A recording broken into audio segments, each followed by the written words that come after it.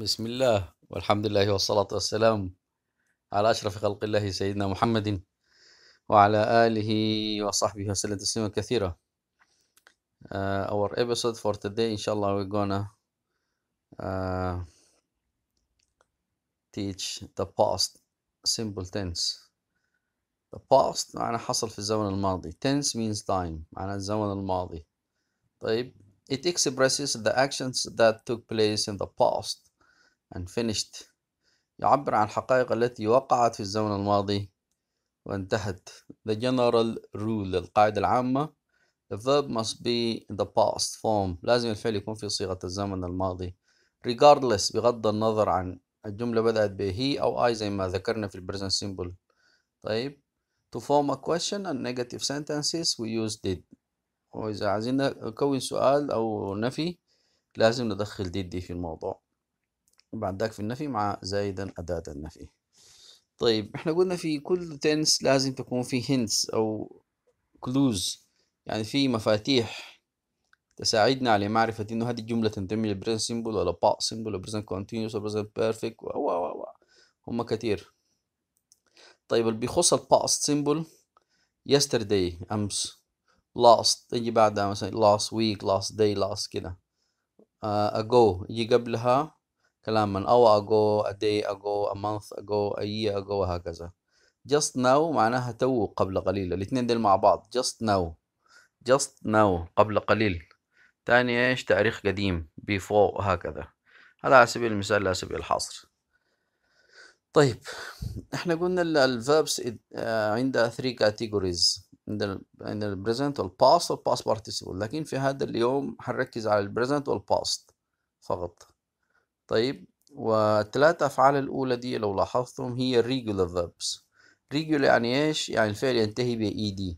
أي فعل ينتهي ب ed فيما يخص ال past simple دي فهو إيش؟ هو ماضي، وماضي على طول زي ما في الأمثلة stay stayed listen listened play played. أما ال irregular verbs زي مثلا go بتتغير بالكلية، يصير الفعل went، تتغيرت الكلمة تماما. write wrote، وهي مجموعة كبيرة جدا نجدها في كل كتاب في نهاية الكتاب. طيب, واليوتيوب مليان ما شاء الله.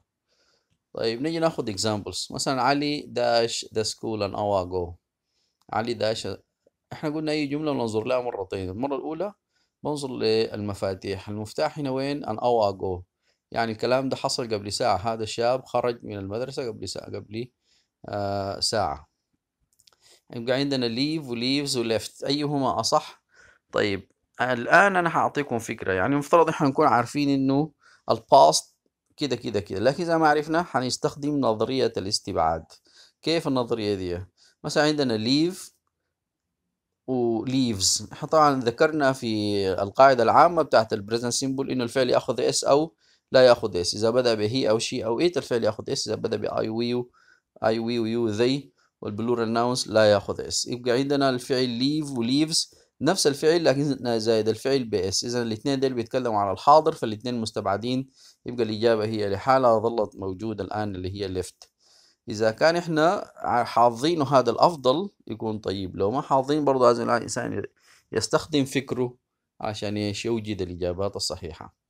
طيب, نمبر 2 they dashed school yesterday. وين المفتاح؟ المفتاح yesterday. مع هذه الجملة تنتمي لقاعدة ال past simple. طيب, إحنا عندنا go و goes برضه نفس الطريقة. go و goes ال O ضفنا له es. ليش؟ لأنه ال O مسبوق بحرف غير علة، إذا لازم نضيف es. يبقى بنفس الطريقة بتاعت الاستبعاد go و goes الاثنين في الحاضر، لأنه البريزنت سيمبل قلنا الفعل يأخذ اس أو لا يأخذ اس. إذا الاثنين ديل بيعبروا عن الحاضر، وأنا الآن بتكلم عن جملة في الماضي بدليل إنه yesterday هي المفتاح. يبقى الإجابة الصحيحة هي went. لكن طبعا من الأفضل إنه أعرف إنه الباست فورم للفيرب go اللي هو went. طيب, I was dash born 1991 مثلا. هنا عندنا مثلا أنا أحتاج إنه إيش؟ إذا كانت الجملة دي في الحاضر أنا هقول I am، لأن الفعل المعروف دايما بيمشي مع I هو am، واللي بيمشي مع المفرد من الأسماء أو he أو she أو it is، واللي بيمشي مع الأسماء الجمع أو we أو you أو they هو are. لكن في تاريخ قديم، الآن إحنا في 2020. طيب هنا التاريخ كم؟ 1991. إذا تاريخ قديم، إذا الكلام ده حيكون في الزمن الماضي. يبقى الأفضل اللي يناسب لازم يكون في subject verb agreement، اللي بيمشي مع I لازم يكون مفرد. يبقى أفضل أقول where ولا was؟ أفضل أقول إيش؟ was. طيب they dash at home yesterday. yesterday دي معناها إن إيش؟ بالأمس. طيب طالما إنه الكلام ده ذكر في الماضي، أنا الأفضل أشوف الفعل اللي يمشي في الزمن الماضي. طالما بدأت الجملة بذي وهو ضمير للجماعة بمعنى هم، يبقى الأنسب بختار إيش؟ were. طيب ناخد في المثال الخامس I dash my parents last year. ودي نعمة من نعم الله للناس اللي عايشين مع والدينهم، والناس اللي والدينهم توفوا الله يرحمنا ويرحم موتانا المسلمين. فآخر مرة أنا زرت والدي العام الماضي اللي قبل الماضي كمان، لأنه العام الماضي كان في الكورونا. يبقى I مفترض أقول إيش؟ طالما إنه الكلام ده في الزمن الماضي اللي هو last year، يبقى أنا مفترض أقول إيش؟ visited، لأنه أي فعل قلنا ينتهي ب ed فهو إيش؟ فهو ماضي. والدليل إنه عندنا visit و visits الاتنين بيعبروا عن فعل ياخد اس أو لا ياخد اس، ده present simple. إذا هما مستبعدين سواء كان بطريقة الاستبعاد أو بأي فعل ينتهي ب ed فهو ماضي. إذا كنت عارف إنه الجملة فيها مثلا last year وعرفت إن هي دي مفتاح للزمن الماضي، فالإجابة صارت محلولة. طيب اللهم صل عليك يا حبيب الله. إذا قلنا مثلا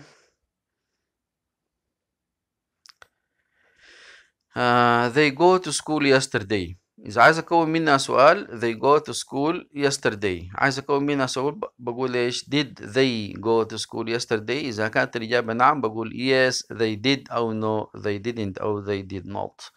يبقى كده أنا حولتها إلى إيش؟ لسؤال، وبعدين حولتها إلى جملة إيش؟ منفية، والحاجة دي مهمة جدا جدا. طيب they did not go to school yesterday، كده أنا حولت الجملة كلها إلى نفي. وفي طريقة تانية، أي طريقة، إحنا عارفين إنه في أربعة بس من الأفعال اللي إحنا بقدر أحول بيها الفعل أجيبه في بداية الجملة، اللي هي بسميها ال helping verbs ولا ال auxiliaries. وعندنا did ده من ال auxiliary verbs، من ال helping verbs.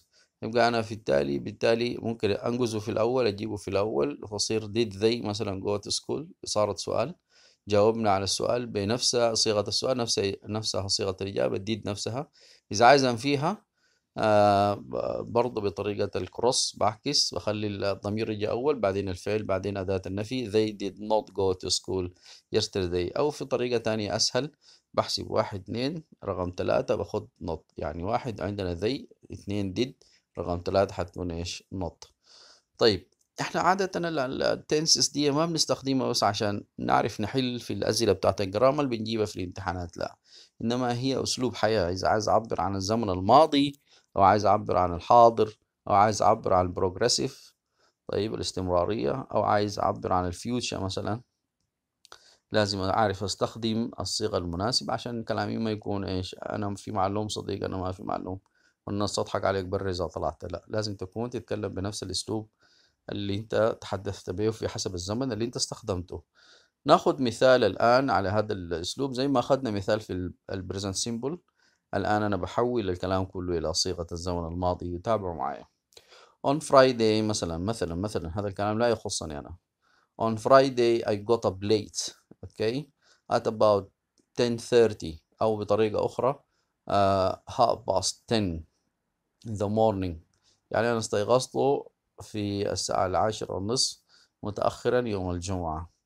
طيب I just stayed at home، يعني ما خرجت، جلست في البيت شاهدت التلفاز.